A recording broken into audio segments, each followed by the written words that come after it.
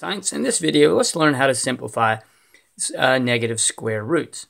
So let's start with a very basic one. We have the square root of negative 4. Well, technically, there's not a solution to that because we know the square root of 4 is 2 times 2 equals 4. So if you take the square root of negative 4, you have negative 2 times negative 2, but that also equals 4. So there's really not a solution. So there's a workaround. First, the square root of negative 1 equals I, an imaginary number, because it really doesn't. It's an imaginary number. So you can rewrite negative 4 as the square root of 4 times the square root of negative 1. Then if we simplify, we know that the square root of 4 is 2 times 2, or 2. And then the square root of negative 1 is I. So to simplify, the square root of negative 4 is 2I.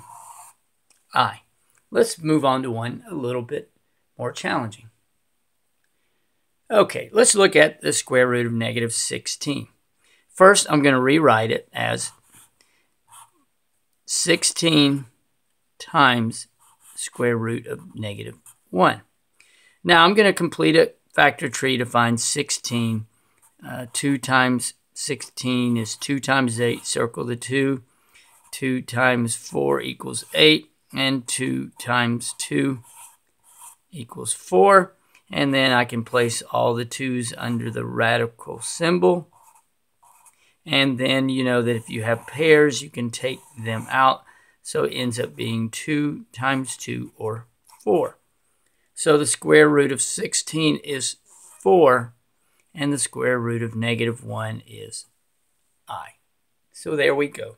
Simplify square root of negative 16 is 4I. Let's work one final one.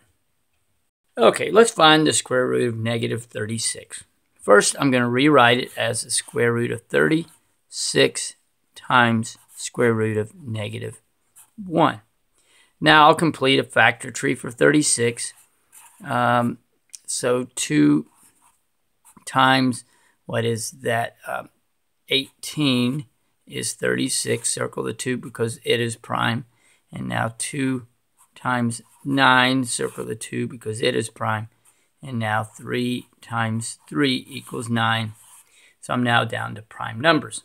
I can rewrite the square root of 36 as 2 times 2 times 3 times 3.